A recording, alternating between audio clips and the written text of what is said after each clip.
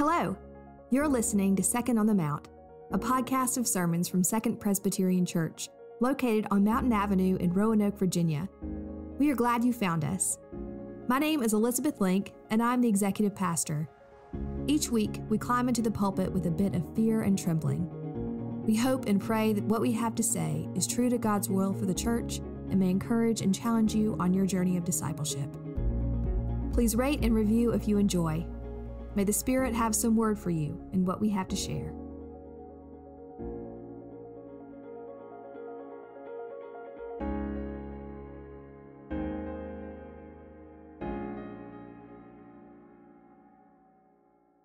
Our scripture reading comes from the Old Testament book of 1 Samuel, and you will see in your bulletin that it is a rather long passage. So I encourage you to actually open your pew Bibles and follow along, or else you might get lost in the details. Although, by having you read along with me, I run the risk of you finding out that I will mispronounce some of the names of some places, but I'll proceed with confidence. So, turning in your pew Bibles to the Old Testament page of 232, we'll be reading from 1 Samuel chapter 17. We'll read most of the chapter, but I'll skip a few verses here and there. So let us listen now for the word of God. Now the Philistines gathered their armies for battle. They were gathered at Soka, which belongs to Judah, and encamped between Soka and Azekah in Ephes-dammim. And there came out from the camp of the Philistines a champion named Goliath of Gath, whose height was 6 cubits and a span. He had a helmet of bronze on his head, and he was armored with a coat of mail. The weight of the coat was 5,000 shekels of bronze. He had greaves of bronze on his legs, and a javelin of bronze slung between his shoulders. The shaft of his spear was like a weaver's beam, and his spear's head weighed 600 shekels of iron. And his shield-bearer went before him. He stood and shouted to the ranks of Israel, "Why have you come out to draw up for battle? Am I not a Philistine? Are you not servants of Saul? Choose a man for yourselves and let him come down to me. If he is able to fight with me and kill me, then we will be your servants. But if I prevail against him and kill him, then you shall be our servants and serve us." And the Philistine said, "Today I defy the ranks of Israel. Give me a man that we may fight together." When Saul and all Israel heard these words of the Philistine, they were dismayed and greatly afraid. Now skipping ahead to verse 19. Now Saul and they and all the men of Israel were in the valley of Elah, fighting with the Philistines. David rose early in the morning, left someone in charge of the sheep, took the provisions, and went as Jesse had commanded him. He came to the encampment as the army was going forth to the battle line, shouting the war cry. Israel and the Philistines drew up for battle, army against army. David left the things in charge of the keeper of the baggage, ran to the ranks, and went and greeted his brothers. As he talked with them, the champion, the Philistine of Gath, Goliath by name, came up out of the ranks of the Philistines and spoke the same words as before. And David heard him. Now continuing in verse 32. David said to Saul, "Let no one's heart fail because of him. Your servant will go and fight with this Philistine." Saul said to David, "You are not able to go against this Philistine to fight with him, for you are just a boy, and he has been a warrior from his youth." But David said to Saul, "Your servant used to keep sheep for his father. And whenever a lion or a bear came and took a lamb from the flock, I went after it and struck it down, rescuing the lamb from its mouth. And if it turned against me, I would catch it by the jaw, strike it down, and kill it. Your servant has killed both lions and bears, and this uncircumcised Philistine shall be like one of them, since he has defied the armies of the living God." David said, "The Lord who saved me from the paw of the lion and from the paw of the bear will save me from the hand of this Philistine." So Saul said to David, "Go, and may the Lord be with you." Saul clothed David with his armor. He put a bronze helmet on his head and clothed him with a coat of mail. David strapped Saul's sword over the armor, and he tried in vain to walk, for he was not used to them. Then David said to Saul, I cannot walk in these, for I am not used to them. So David removed them. Then he took his staff in his hand and chose 5 smooth stones from the wadi, which is river, and put them in his shepherd's bag in the pouch. His sling was in his hand, and he drew near to the Philistine. The Philistine came on and drew near to David, with his shield bearer in front of him. When the Philistine looked and saw David, he disdained him, for he was only a youth, ruddy and handsome in appearance. The Philistine said to David, Am I a dog that you come to me with sticks? And the Philistine cursed David by his gods. The Philistine said to David, Come to me, and I will give your flesh to the birds of the air and to the wild animals of the field. But David said to the Philistine, You come to me with sword and spear and javelin, but I come to you in the name of the Lord of hosts, the God of the armies of Israel, whom you have defied.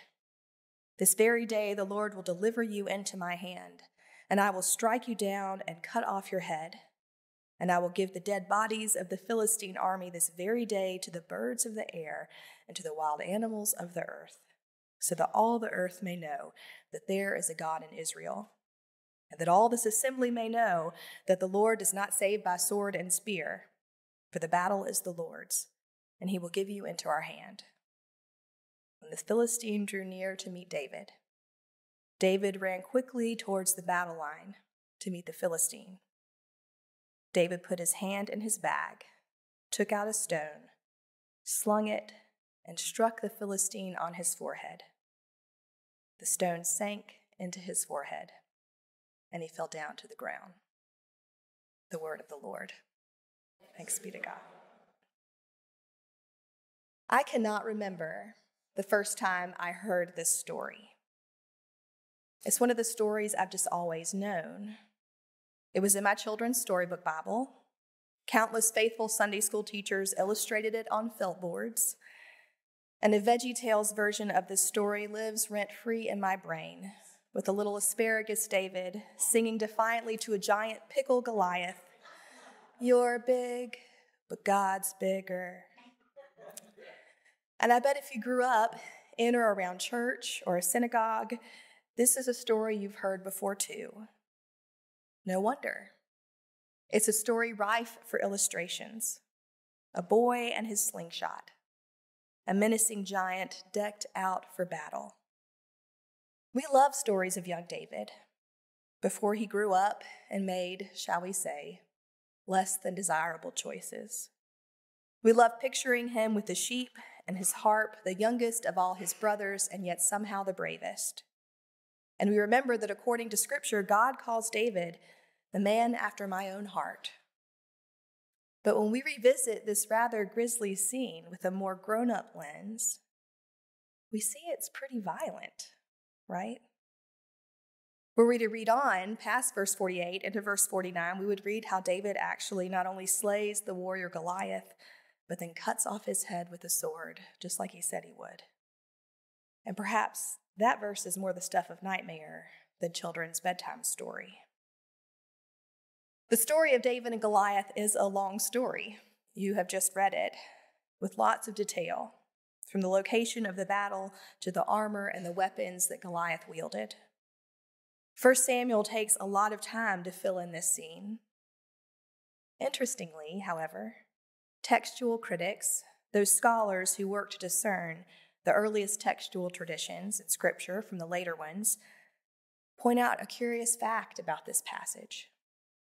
Largely that the version of the Bible Jesus would have read, the Old Testament as we call it now, but the Old Testament that he would have had 2,000 years ago, was missing large chunks of the David and Goliath story. According to Dr. Tim McNinch, Hebrew Bible professor at Christian Theological Seminary in Indianapolis, the Bible Jesus read some 2,000 years ago, the one the early church would have had, probably had a much shorter version of the story in it. Now, scholars agree that this can be explained by one of two ways. Either the scribes that produced the version of the Greek Old Testament, what we call the Septuagint, left out or deleted some of the details from 1 Samuel 17, or These details were added in later, as we know it today. The general consensus among these biblical scholars is that these sections that were missing from the Septuagint were added later, as late as 700 years after the time of King David. They surmise that these verses, most of them that we read today, came from a different version of the David and Goliath story that circulated separately from the Bible over the centuries. It's fascinating, really, that this is just one of the examples of how the Bible we have today is the product of many generations of scribal framing and updating and addition. So what was added? The parts of our story that talk about David as a shepherd boy who came into battle by chance and happens to hear Goliath's taunt. The version of the story where David is a nobody from nowhere.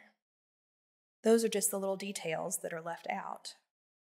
This is all in contrast to another version of the scene we find in the Old Testament, in which David's not a simple shepherd boy, but a grown man and a commander in Saul's army. Now, does this make this section of Scripture any less important? Any less inspired? Certainly not. But it does add nuance, and it begs us to dig a little deeper. It makes us want to wrestle with the text and to want to know more, and to be reminded that this is the living Word of God. So knowing that these little details were inserted makes us want to ask a very good question. Why? Why was more detail added to the biblical tradition long after the text was originally written? What was happening in the world for this addition to the David story to be inserted, to be so important anyway? It must have been incredibly important to the community that wove in this second thread. This thread that David encountered Goliath not as a senior military man, but as a poor young shepherd, unknown to the royal court. There must have been good reason to emphasize that God's help can come from those outside of the established power, even from those who appear on the surface meek and unimpressive. This move likely represents an historical moment when the Jewish people felt their own smallness and powerlessness in the face of an overwhelming giant, perhaps like the Greek or Roman empires. Goliath is dressed in Greek military garb, for what it's worth. By holding up their own communal struggle alongside the legend of a beloved hero, the young, unassuming David, the story reveals that outward appearance isn't everything. It's a reminder that the people of God have an invisible ally who will support them even in the face of overwhelming odds. I forgive the scholarly shift, but one of my favorite books to read to our daughter Eleanor is a children's book by Helen Lester called Hooray for Rodney Rat. And the story centers around a young rat, it's hard to see in the back, around a young rat who's named Rodney Rat. And Rodney cannot pronounce his R's. And the other rodents in class sometimes tease him. One day, a new student arrives in school. Her name is Camilla Capybara, and she is huge, and she is mean, and she is a bully. And on the very first day of class, she makes sure everyone knows that she is louder, meaner, smarter, tougher than anyone else who is there. And right away, everyone is afraid of her, even the teacher. Finally, one afternoon, during a rousing game of Simon Says, it becomes Rodney's turn to play Simon. As you remember, Rodney cannot say his R's, and all of his old classmates know this, so they know how to listen and translate what he is saying. So when Rodney says, Simon says, go wake the leaves, they all know they're supposed to pretend to rake the leaves. But Camilla Capybara tries to wake up the leaves, and to her embarrassment, yells at the leaves to wake up, leaves. And over the next several pages, different commands starting with the letter R ensue, and Camilla gets every single one wrong. Until the final command, when Rodney finally says, Simon says, go west. Now all of his old classmates know that he means go rest, and they pretend to take a nap. But Camilla Capybara geographically figures out which direction is west and heads off into the sunset, on and on, never to be heard of or seen again. And that is how Rodney Rat becomes the school hero. The whole class rejoices with him, and his one little word, west, fells a mighty giant. Hooray for Rodney Rat. Now, as Rodney Rat or any school-age child can tell you, no one wants to fight a bully, especially a big bully. Goliath was humongous. Standing in this version nearly 10 feet tall, he was a sight to behold. Clad in armor and as loud as a foghorn, it is easy to see why he was intimidating. Every morning he came out and yelled at the Israelites to send out one of their own to fight him, but there were never any takers. This went on for 40 days, a number that is almost always significant in Scripture, and despite their shame, no one in the Israelite army could muster their courage. Intimidation, sheer volume, can be a powerful tool. If you can make those around you believe that they don't have what it takes to stand up to you, you can boss around a whole class, a whole school, or an entire army. Anna Carter Florence writes that perhaps the story is so beloved by many of us because we know Goliath well. He shows up in our workplaces and at our schools and communities, and he stomps his foot and he shakes his fist and he yells at us. He bellows about everything, how small we are, how unprepared we are, how untalented we are, how unimportant we are, how unfit we are. And if he can provoke us to meet him on his own level, returning violence for violence, rather than the word of God, he knows he'll have us.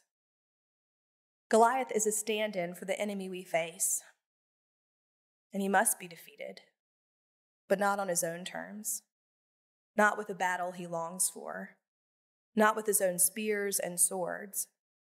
As Carter Florence puts it, we fight back with the word of God, which is all any of us has to fight with in the end anyway. The liberating, life-giving, body-redeeming word of God. We meet it in Scripture, and with God's help, we speak it. When justice comes to earth, when the oppressed go free, it will not be with Goliath's weapons. It will be with the word, sharper and stronger than any sword, with proclamation in all its forms. So how do we stand up to Goliath's noise and bluster without losing heart? Anna Carter Florence argues that we ought to take a cue from our younger friends. Adolescents have a daily experience in the subject of bullies. They know what Goliath sounds like, looks like, smells like. They know how close they can get to him before he roars. And they're also developmentally programmed to overestimate their own strength. David was perfect for this match. An adolescent at the peak of his idealism will believe himself capable of felling a giant. A teenager, David, who weighs less than Goliath's armor, will dare to take him on. It's the gift of youth, and many of us would do well to reclaim it when our own courage falters. Shepherding is brave and dangerous work. Young David has been learning all kinds of survival skills out in the wild. He's not frightened by lion or bear, and he's shocked to learn that no one in Saul's army has stepped up to meet Goliath head on. If God is for him, who can be against him? None of the grown-ups in this story expect David to live. That is their age-related challenge. We adults are developmentally programmed to be very realistic. But thankfully, we know how the story goes. David fells Goliath with one well-aimed stone. He does it without the trappings of grown-up warfare. He won't wear the armor that isn't his. He won't carry weapons he doesn't know. He simply goes to meet the giant with what he knows. Small stones from the river, a slingshot, and the word of God. Sometimes the humblest, most basic things are all we need to silence a loud giant. So back to the question I posed at the beginning. Why did this story and these details matter to Israel? Why would they be sure to include it? Perhaps for the very same reason that we read it to our children and that we consider it here today. It's a story the people of God need to remember and relate to. It's a story that reminds us that God's help can come from unexpected places. It's a story that tells us that outward appearance isn't everything. It's a reminder that we have an invisible ally who loves and supports us. And whenever we're intimidated by the bullies of this world, we need to reread this story. If we listen to Goliath, he will always win. If we put on armor that isn't ours, we won't get far. The way to fell a giant is with a well-placed word of truth. As the young David puts it, the Lord does not save by sword and spear. The word of the Lord stands forever. Thanks be to God. Amen. Second Presbyterian, finding direction by following Jesus.